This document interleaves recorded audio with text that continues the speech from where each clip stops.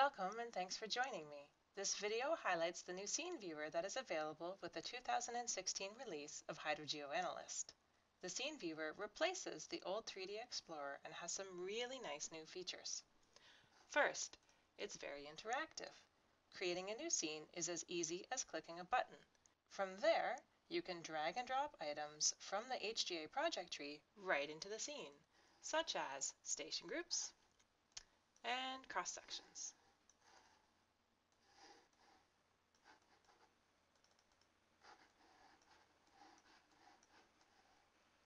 You can also add other items such as DXFs and surfaces.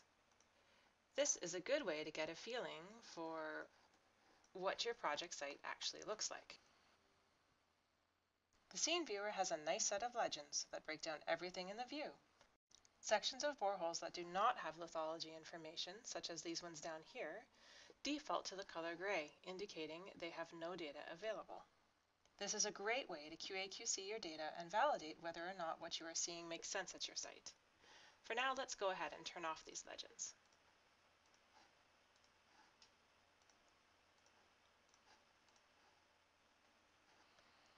Another really nice new feature is the ability to dynamically refresh the content of your scene.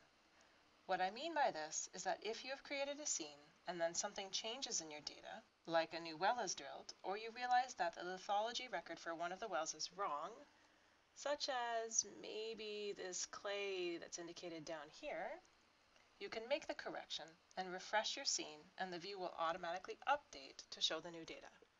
Let's go ahead and do that right now.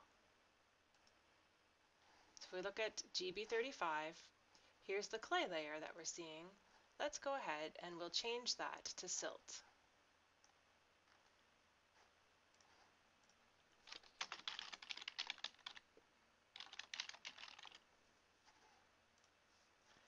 If we go back to the scene, there it is, GB35, and we'll refresh the data, and we can see that it's updated now to display it as silt. And lastly, the 2016 release of Hydro GeoAnalyst also includes support for deviated or non-vertical boreholes in both the well profile, which is replacing the borehole log viewer, but also in the scene viewer. As an extreme example of what I mean, let me show you this project. This is a project that we made for the National Groundwater Awareness Week. In this project, we were able to warp the wells into the shape of raindrops. This is done by specifying an azimuth and an inclination under the well construction drilling protocol table. That would be this field here, here's the inclination, and this field, the azimuth. When I create a new 3D scene and bring these wells into the view, you can see that the scene viewer is robust enough to handle the display of even these complex pretzel shapes. Thanks for watching. Coming soon, we'll have a short video on the new well profile module. If you have questions or comments, as always, please give us a shout.